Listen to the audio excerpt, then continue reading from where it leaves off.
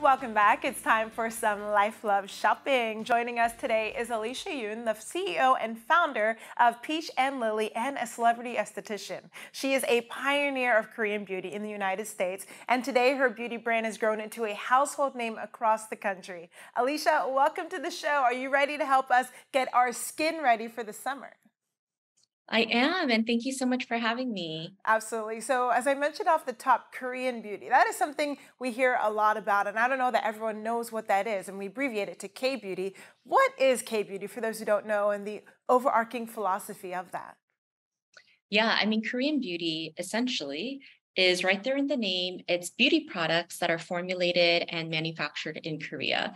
But there is a whole philosophy around how Koreans approach skincare. And so, especially when it comes to skincare, it's all about long term results. It's about treating your skin as the organ that it is and really thinking about a holistic approach to having those long-term results that you want to see. So for example, it's not about overnight quick fixes and superficially just correcting something on a temporary basis, but really thinking about how do you achieve your healthiest skin yet from within and in a longer term way. And hydration is a really key part of that. So a lot of Korean skincare products are focused on layering, hydrating kind of thinner products that really sink in deep and give that plumping hydration to skin. And so when you look at kind of Korean skincare, brands and so forth, there's a lot of like dewy skin, right? Yeah. That you might see in the campaign. So it's this holistic approach. And then also Korea is known as the beauty mecca, as the place where actually they are the biggest manufacturer of skincare products across the whole globe. So many brands, not just Korean brands, go to Korea to formulate their skincare products because the innovation there is so forward.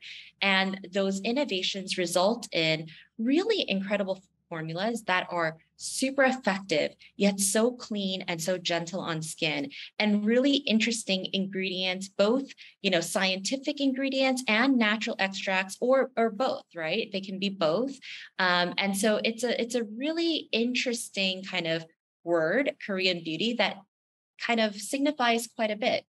Absolutely. And I can definitely attest to what you're saying. I have an older sister who lived in Korea for 3 years, and I had the opportunity to visit her, and the beauty products were just amazing to the point that when she moved home, she would actually still purchase those products and have them shipped from Korea to America because it was that much, it was worth it. So let's talk about your personal approach to beauty. If you could kind of share how you view that.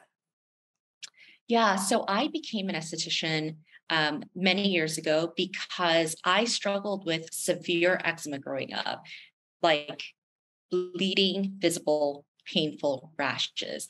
And I never ever thought that, and I never ever thought that I would be told at any point in my life that I have good skin. Mm. It was that bad. And eczema is not something that you can cure, right? I still have eczema, but over the years, through my skincare studies, I was able to figure out how to really manage my flare-ups and transform how my skin looks and feels to a point now where people don't even realize I have eczema.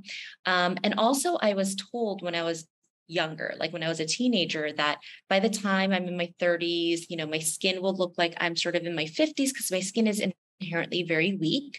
And I'm going to lose a lot of collagen and I'm going to have a lot of transepidermal water loss. And I really made it my goal to figure out how to combat that in a holistic way by using the right set of ingredients and not using certain ingredients. And now I'm in my 40s and I feel like my skin has held up better than it should given my skin genes.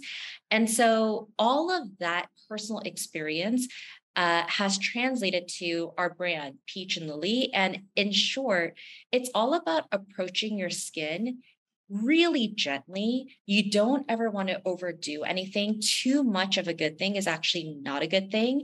really approaching it gently, number one. And that means, anything that could be an allergen too harsh on skin, overdoing it with too many acids, going in too hard, too fast with retinol, for example, like all of that is something that I really avoid. But number two, it's also about approaching it holistically. So for example, even if you're working on hyperpigmentation for skin, for dark spots, and you want to tackle that, let's say with a vitamin C product, great ingredient. You still need to actually think about hydration because your melanocytes, they are overactive. But if it is not well hydrated, even if you're using vitamin C to calm it down, the lack of hydration can actually make it more overactive again. And so it's really thinking about it from multiple angles. That's number two. And the third part is that, even if it's gentle for me, even though I have eczema, I didn't want just gentle products that feel good. I wanted clinically effective products. But also number two, think about it holistically. And number three, really getting into the science of it so that it really does work. So, beautiful natural extracts and clinically effective ingredients in gentle formulas.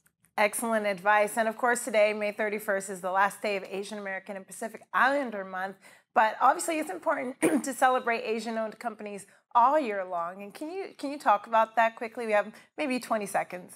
So the beauty industry specifically, there's so much that is linked to Asia, right? Like we talked about how so many brands go to Korea to manufacture products. Right. Ingredients and innovations are coming from Korea and other places in Asia, Japan, Taiwan, etc. So it's recognizing so that, yeah, and respecting that and giving credit where it's due, but also supporting your AIPI community because there's such a linkage there. Alicia, where can we go for more information? You can go to peachandlily.com and also Peach and Lily and on all of our social media channels. Fantastic. Thank you so much for joining us. We'll be back with more.